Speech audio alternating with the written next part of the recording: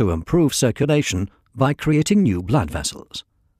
The body often tries to resolve the hampered blood flow by making little natural bypasses to navigate around the blockage. But this is often not enough. The patient still feels pain. At the same time, new little blood vessels are created and connections are forged in the part of the leg deprived of oxygen. Often, this still does not provide sufficient circulation, so attempts are made to widen the obstructed blood vessels with angioplasty or to place a stent.